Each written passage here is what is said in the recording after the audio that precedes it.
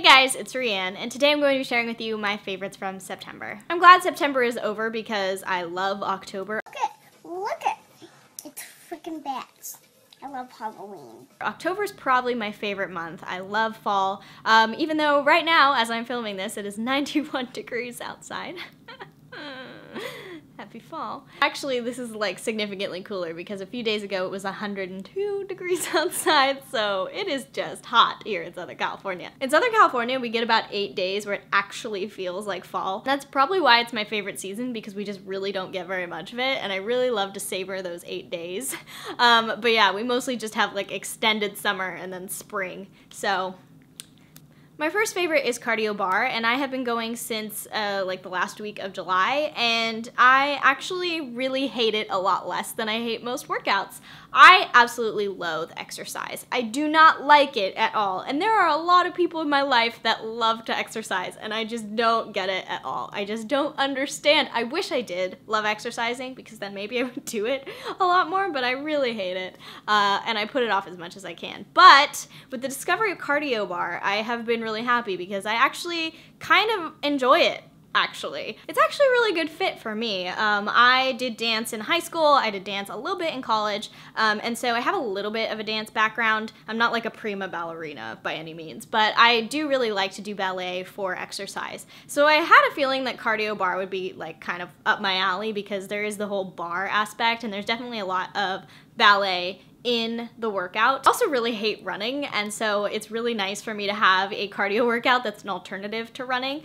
So if you're like me and you are sort of like more of a dance type person, or if you're looking for a workout, you haven't found one that you actually really like, maybe you should try Cardio Barre. However, I want to warn you, it is very difficult. I'd been to SoulCycle before, and I was like, oh my gosh, SoulCycle is so hard. And I was reading the comments before I went to Cardio Barre to like get an idea of what I should wear and what I should bring, and people were like, oh my gosh, it's harder than SoulCycle. And I was like, there's no way it's harder than SoulCycle. SoulCycle is so hard. It's harder than SoulCycle. So although I really don't like working out, I love workout clothes. I love workout clothes because A, they're motivation to go to the gym, and B, because I like to wear them when I'm not at the gym all the time because they're pretty comfortable. A couple of weeks ago, I dragged my friend Nicole to my barre class with me. So if you're watching, Nicole, hello. And before we went, we were talking about different workout clothes companies, and so she was like, oh, have you heard of Senita Athletics? And I hadn't, and she showed me their website, and then I had to place an order, so that's how that works.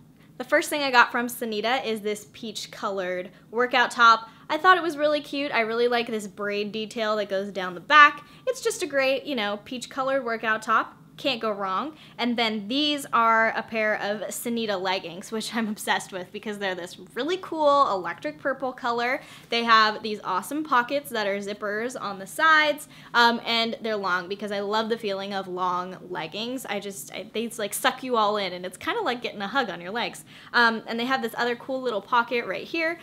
But yeah, they're super comfortable, they have really cute designs, and I'm a huge fan. Definitely go and check Senita Athletics out, and you can use my code Rianne for 10% off. My next favorite is actually a documentary I saw on the British Vogue YouTube channel. It is called What on Earth is Wellness, and it is hosted by Camille Rowe, who is a model, and I actually didn't know who she was before I saw the documentary, but I kind of just want to be her best friend now. I love the way that when she's interviewing people, you can tell she actually really cares about the other person and what they have to say, and she also is very intelligent, and so I think it's like a really well done series. It's all on YouTube, and it's kind of a fun documentary where she's just kind of delving into the world of wellness, and she interviews a bunch of different people who are experts in their fields, and I don't know, it's just really fun. I really like it. So yeah, I'll have it linked in the information bar below if you want to check it out. So those of you who have been here for a while know that I am obsessed with vintage everything, especially vintage designer. I just love it.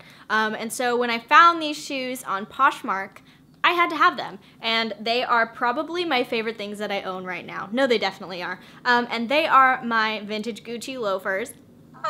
So when I saw these on Poshmark and they were my size, I was like, I have to own those. Those must be mine. These are my favorite shoes that I own now. I'm obsessed with them. I sometimes just take them out of the drawer and stare at them, so definitely a favorite for me. My last favorite is another vintage favorite, and it is my vintage Gap denim jacket from the 90s. I absolutely can't believe that I found this because it is the exact like square cut from the 90s. It even has like some family name. It says O'Neill on it a bunch of times from, you know, the kid who owned this before me. So I'm obsessed with this. It's, like I said, real vintage Gap. I love that it's like cropped and it's kind of a square shape. The sleeves are cropped. It's amazing. And I got this at the thrift store. I can't believe I found it. But yeah, anyway, that brings us to the end of my favorites. I hope you guys enjoyed this video and I'll talk to you very soon. Bye guys!